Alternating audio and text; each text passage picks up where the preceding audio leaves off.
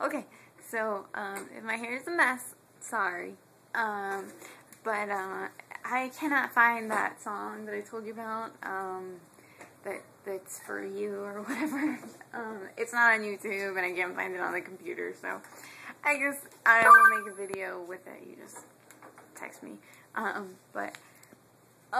make a video, so you can see, what I was talking about. Okay, hold on. Cookies. I could think about Hold on for a minute. big words. Moss wrote some really big words on the blackboard at school. Do you remember? He wrote precocious and adrenaline and mercurial. Do you know any big words? Maybe you can be precocious and pick up a couple of good ones from this next song. You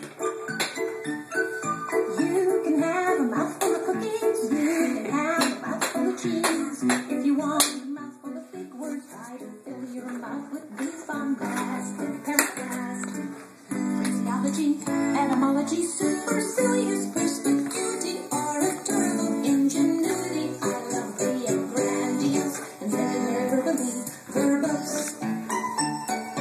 You can have a mouthful of peanuts. You can have a mouthful of bread. If you want a mouthful of big words, try to say these words instead. Bombastic, paraphrastic, phraseology, etymology, supercilious perspicuity, oratorical ingenuity. I love being grandiose and very verbally verbose. Big words can say an awful lot. Okay.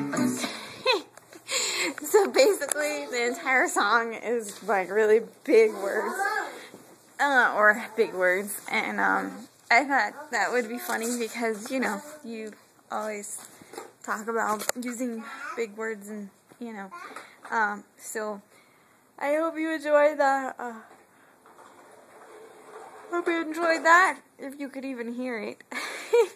We'll have to listen to it one day in the car with the boys, so you can, you know, figure out how many you know. Because, like, most of it goes on, the song is longer, and most of the words in it are, like, really big, and I don't know what they mean.